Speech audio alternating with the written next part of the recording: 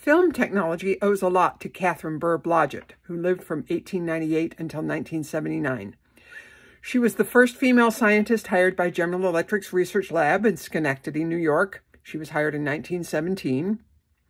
She was also the first woman to earn a PhD in physics from Cambridge University, which she earned in 1926.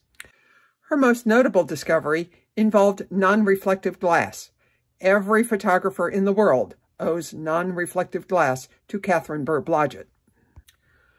Her non-reflective glass was from a way to apply coatings to glass layer by layer, and these thin films just naturally reduce glare on reflective surfaces.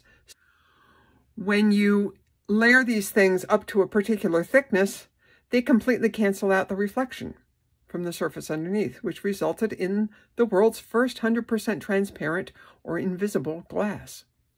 No reflections, no visibility. She patented this film process, and it's been used for many purposes that include limiting distortions in eyeglasses, in microscopes, in telescopes, in cameras, and in projector lenses. She also made a breakthrough discovery in developing smoke screens during World War II, which can't help but have helped the war effort.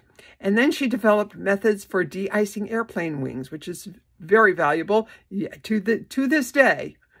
She retired from GE in 1963. She acted in the Schenectady Civics Player, and she lived on Lake George in the Adirondack Mountains. Her first patent was U.S. patent number 2,220,860. It was issued in 1940 for film structure and methods of preparation. She actually received 3 patents in 1940, 860, 861, and 862, all having to do with the no reflective glass.